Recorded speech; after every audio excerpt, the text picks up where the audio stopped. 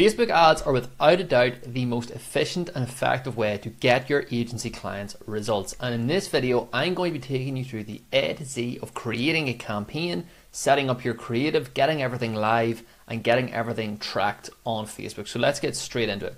The first thing you have to do is set up a Meta Business Suite account. So I want you to think about Meta Business Suite as kind of like your hub, your HQ for everything Facebook or Meta ads.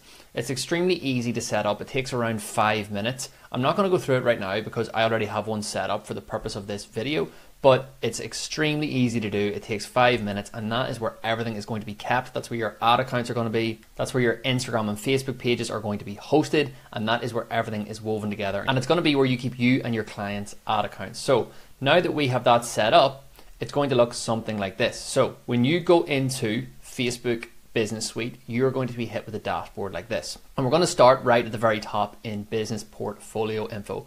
And funny enough, actually, Facebook have literally just updated this. It didn't used to look like this.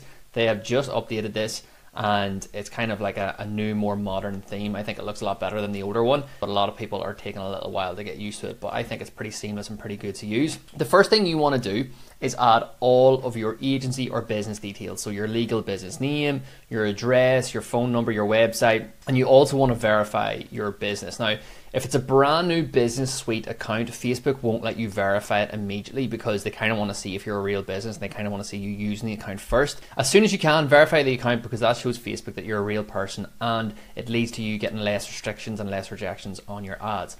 The next thing you want to do is go down to people, and this is where you're going to invite people to your Business Suite. Now you can see I'm in here, but you can invite your media buyers, you can invite your VAs, you can invite anyone you want in here, anyone who would be managing ads or needs to be in here. This is where you can invite them, and you simply go over to invite people, put in their email address, and then you assign access to them. You put them in whatever ad accounts they need to be in. Mainly for media buyers. You know, there's no one else that would really need to be in here other than you and media buyers. Maybe if you have a COO, or maybe if you have a manager or something like that, but primarily media buyers. For partners, we're not going to worry about that too much on this video. Partners is more for if someone is inviting an agency in, but that is not what we're not going to worry about partners too much for now. It's more if you're in the ads manager or business suite of a brand and they're inviting someone in to run their ads, aka URI. That's what partners is. System users we don't need to worry about for now.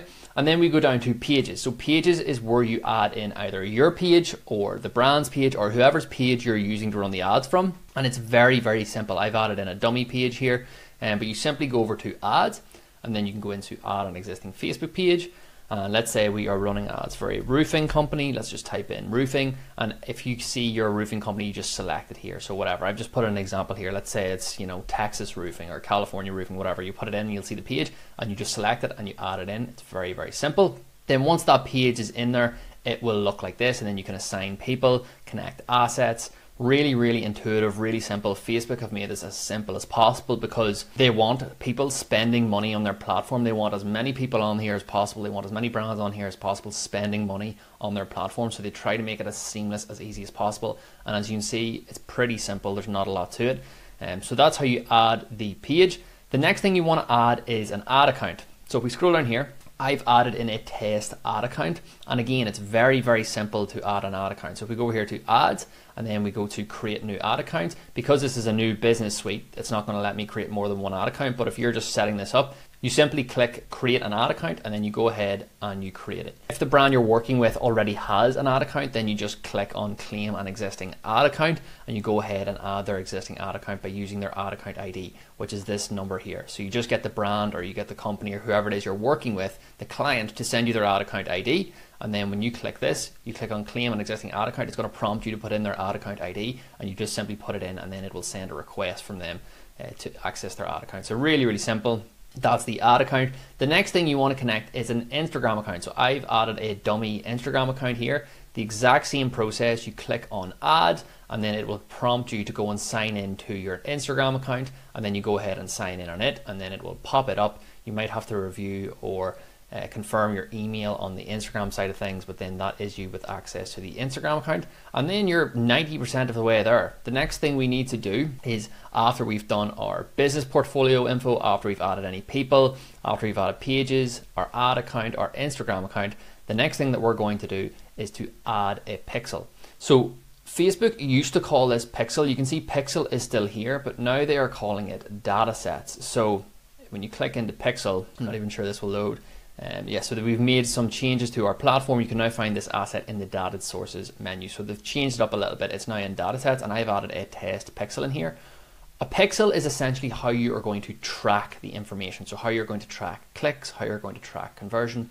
Pixel is the algorithm that Facebook or Meta uses in order to track everything. It's very, very powerful, and they make it actually very easy to assign. So you add in a pixel, you just call it whatever, add it in. I've added in a test pixel for us. So we're going to use this one. So essentially what we're going to do is here, we're going to go on the test pixel and we're going to click open in Events Manager. It's going to pop open this. So once we are in Events Manager, we want to either manually add the pixel code to our client's website, or we want to do a web plugin.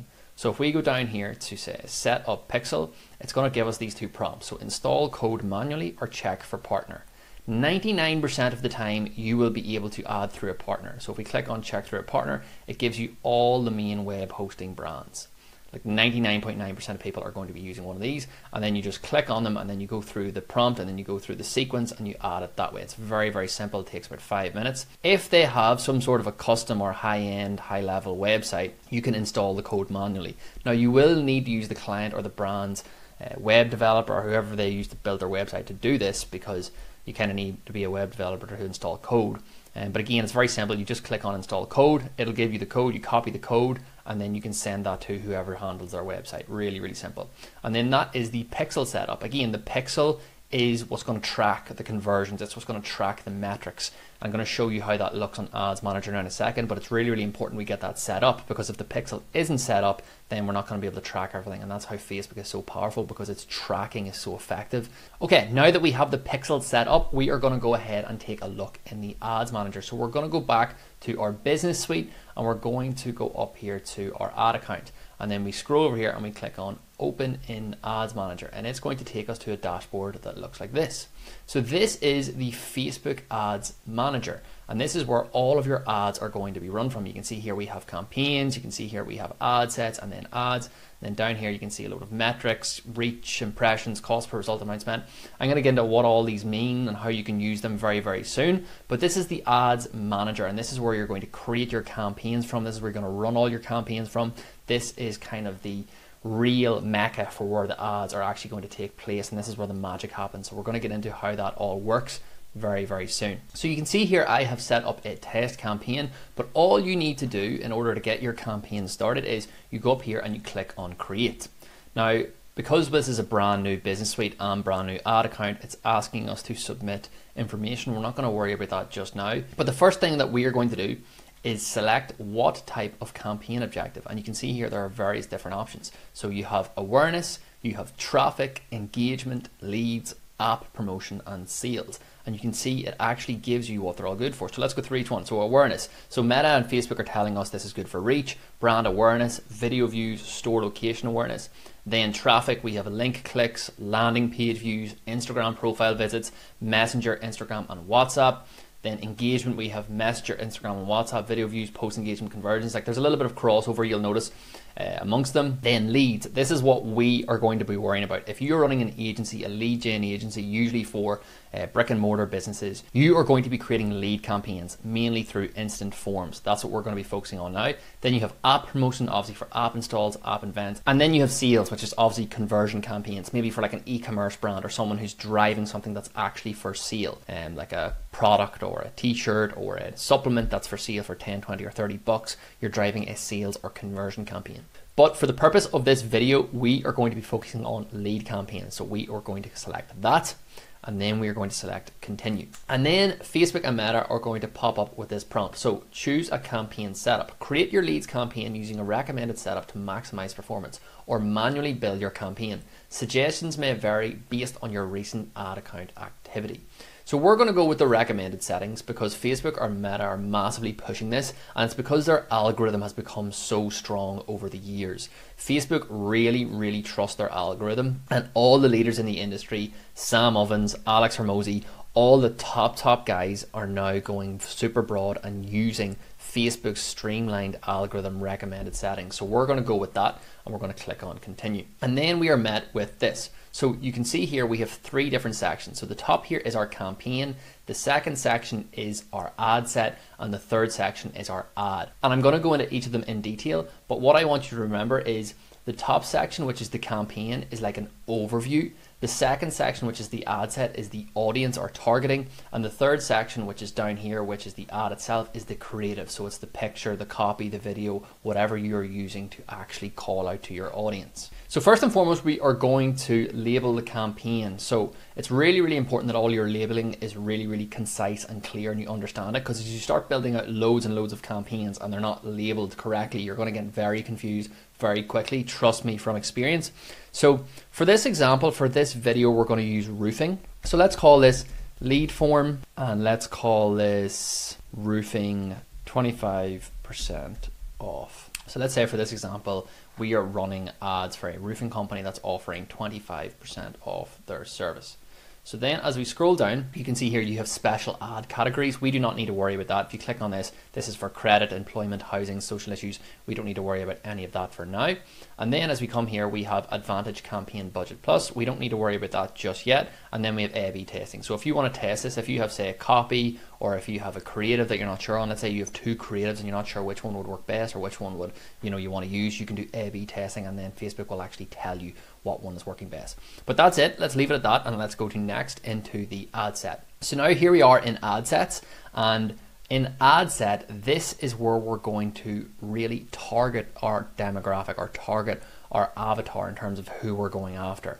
So this is where we really get into the meat and bones of how this is going to work, and this is where we get very, very technical with our Facebook ads. So again, let's label it. So we're going to label this. So I'm going to do a 10-mile radius around London, and then we're going to label this 10 miles, and we're going to call it lead form, and then we are going to do roofing 25% off. So we're going to call it 10 miles lead form roofing 25% off, and you can see here it's nice and labeled correctly, and this is kind of making sense. We know this is now differentiated by a 10-mile radius. So as discussed, we're going to be using instant forms. For any of you that don't know what an instant form is or haven't used an instant form on Facebook before, it's kind of when you scroll past an ad and you click on it and it pops up a form that you have to fill out, kind of like this.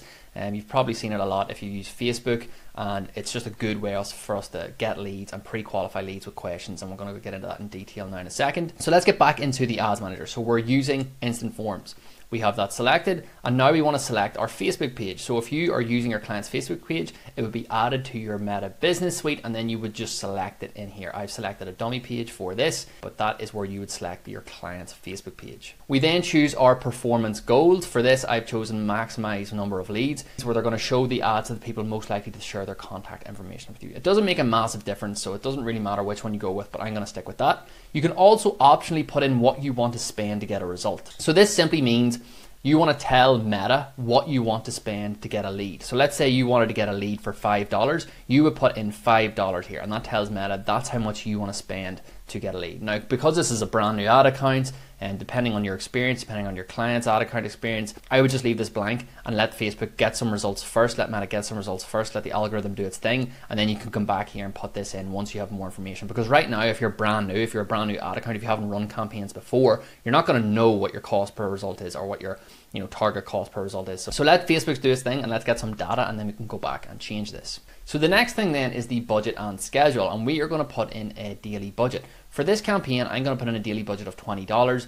I wouldn't go any lower than $10, and ideally when you're working with a client, you want to have at least a monthly spend of around $1,000. Anything below that, you're really going to struggle to get results. It's a common question I get asked all the time. What should the monthly ad spend be? Or I have a new client and they've asked me what our monthly ad spend should be. There's no magic number, but really the more you have to test, the more money you have to kind of put out there and find out what creatives, what copy, what audiences will work. So the answer is the more the better. But I would say minimum $1,000 per month to really get some decent results. So for this test campaign, I'm going to put in $20, and then you have your schedule further on down from it. It's saying here it's in the past, so I'm just going to put it till tomorrow. Obviously you can put this to whenever you want your campaign to start, but it's totally up to you. Budget scheduling, then we're not going to worry about that. Don't need to worry about that right now. Okay, the next thing is audience controls, and this is actually going to be a lot simpler than it would have been in the past because we have chosen the Advantage Plus campaign type on Meta on Facebook, so they are doing a lot of the heavy lifting for us.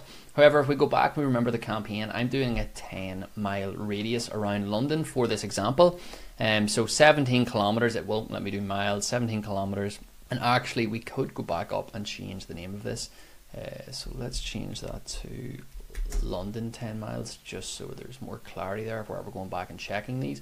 And if we go back down to audience, if you wanted to change this, you simply click on this.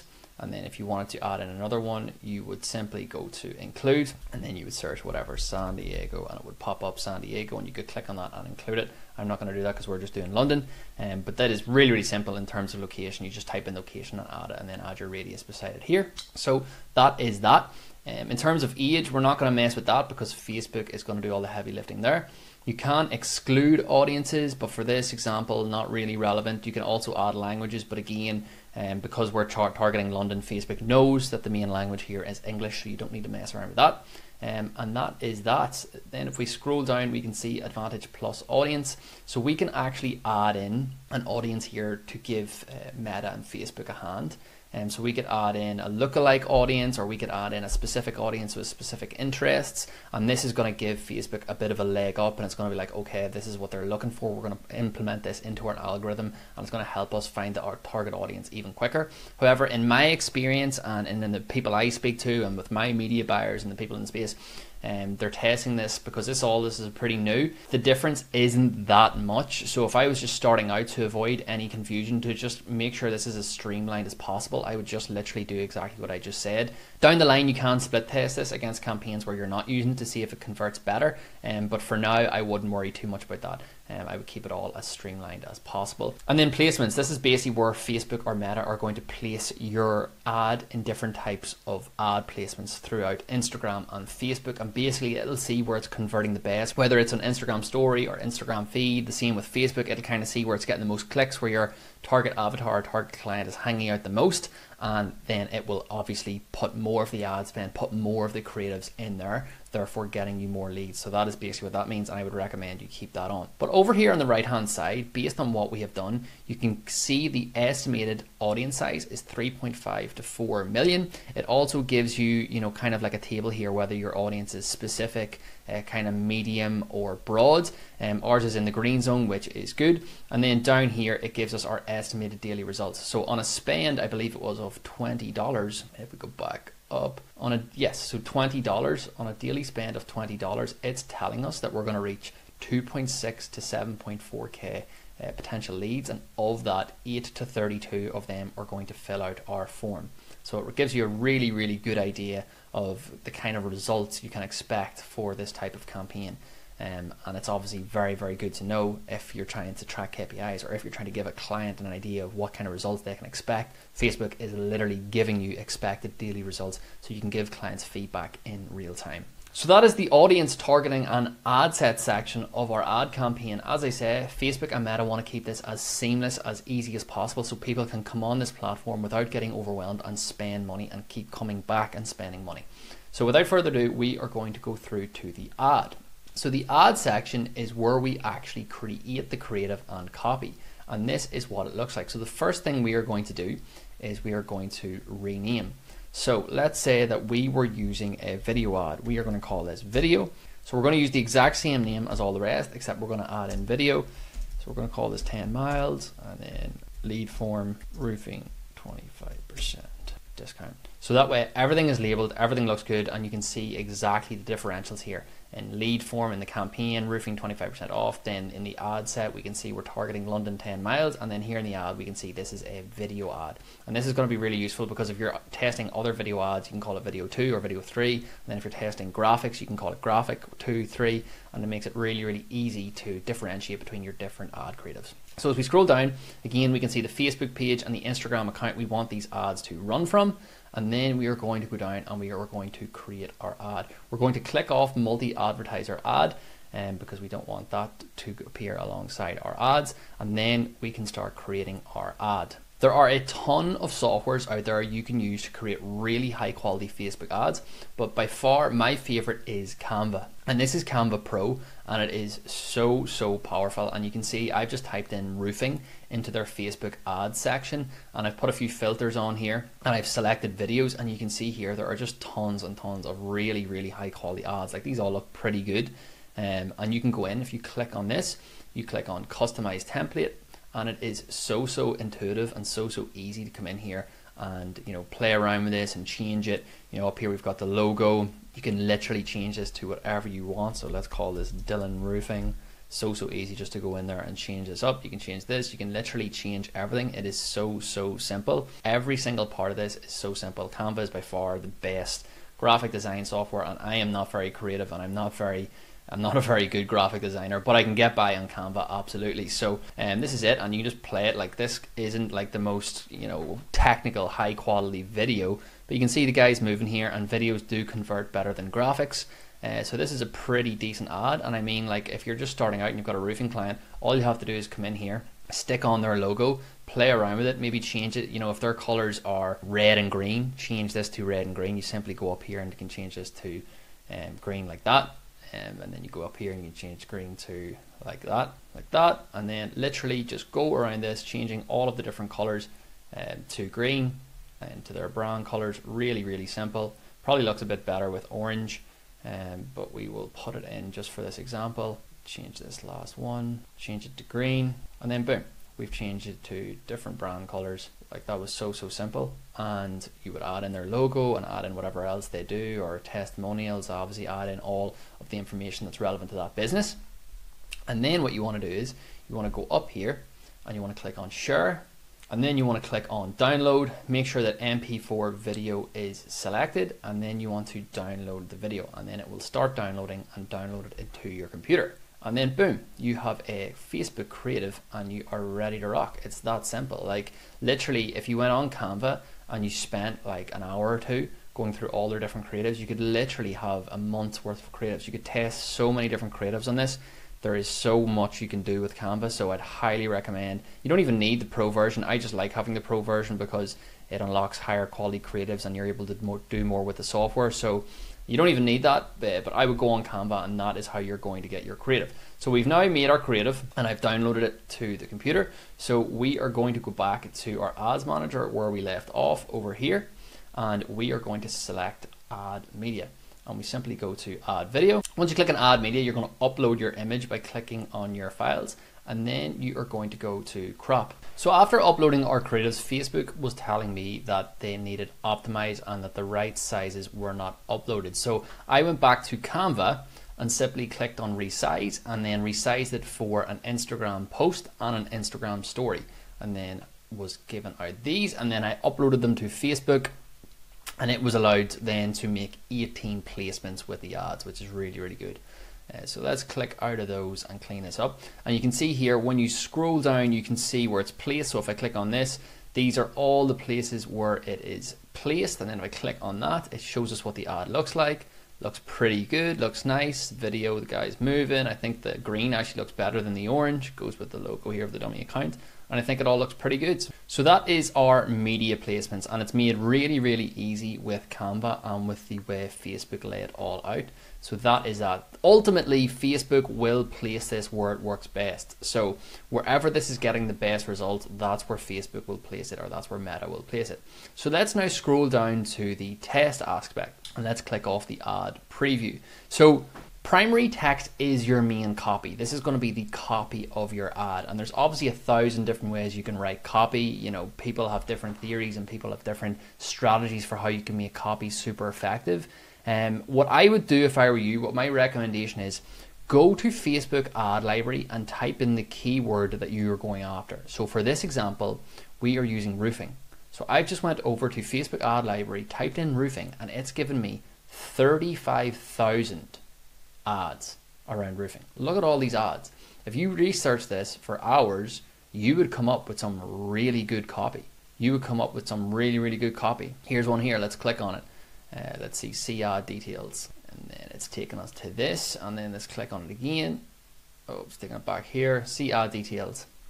Here's some copy. I like this. Your roof's not getting any younger, and it's giving the price straight away, which is quite interesting. But yeah, this is some really, really good copy. They're using emojis. I like their copy. Like, this is a really good one. I like this. And again, if you're doing some research, you can research this for a couple of hours and you'll find really, really good copy options. But that is what I would recommend for your copy. And if we go back to Ads Manager, that is where you're going to put in the copy. So let's use that guy's example. He was saying, so let's get out of the way, Facebook's AI out of the way. But yeah, your guy was saying your roof isn't getting any younger. So this is where your copy is going to be. So your primary text is that main section of his ad. So this section here, this is the primary text. Your headline is the next thing. So let's go back to this. You can see now it has implemented our copy. Your headline is what's going to be down here. So you could use 25% off roof repairs, or whatever it is that you are offering or that your client is offering. So 25% off roof repairs. You can see that now shows up there. And that is the headline. Again, go back to Facebook ad library and see what headlines are working really, really well.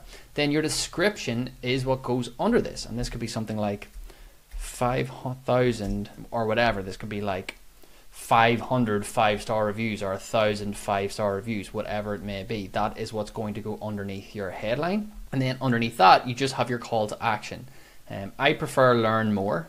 But you can really use any of these, whatever works for your offer. It doesn't matter too much, but I would use learn more depending on your niche. I like learn more. Advantage plus creatives is just where Facebook take your creative and they make adjustments. So you can see here they're making some adjustments to our creative so it fits on certain types of things. You can leave this on, see how it goes. It doesn't make a huge difference right now because we've uploaded 3 different types of creatives. So Facebook won't be messing around with it too much because we've actually already done that ourselves. But you can leave this on for now or turn it off. It doesn't make that much of a difference. But that is what that is. And then we are nearly there. The last thing is going to be creating your form. And we simply click on create form. And then let's call this our 25% discount form. And then we are going to add our questions. So the first thing they ask you to do is select what you want the form to do. So do you want to use it to get a quick fill in and submit? Or do you want higher intent, add a review step? Or do you want a rich creative that's going to hold your audience attention? I would go with more volume or higher intent. Not massively important at this stage. But I would go with one of those. Then we want to go to our intro. You can upload an image which will go here, or you can use your ad creative. I would probably upload an image that looks a little bit better than the ad creative because it mightn't fit, but either or, because obviously it's giving you the size here, but you can easily go to Canva and put in this. You know, you can go to, as I say, when you click on your template, you can go here on Canva Pro and you can resize it really, really easily. So that's what I would do, just to make sure everything's high quality. Then you can add a greeting. You can add something like 25. Then you can put in whatever here, fill out this form. This is obviously, I'm just using this as an example. You would put some more time and effort into this to make sure it converts well, but you can see how this works. So you can add a greeting, and then once that's done, you scroll down and you click on questions. Now for questions, Facebook automatically have email and full name because Facebook already have that information from people's profiles. So what happens is people can just click on this and Facebook will automatically fill this out and make sure they're showing up as a lead on your back end, but they will be really low quality because they're not actually filling anything out. So what we can do is we can add in questions like, let's put in a contact field. So let's add in a phone number. And what else can we add in? We could add in user information, that's already done.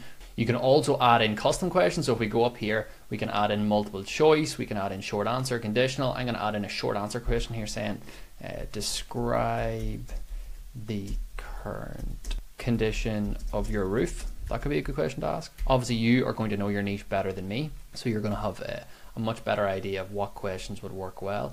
Drag this down here. You could add another question asking them, would you like us to reach out regarding a huge discount? Please include contact details. You could add a question. You could add a question like that, and then you can see here over on the right hand side the questions are populating.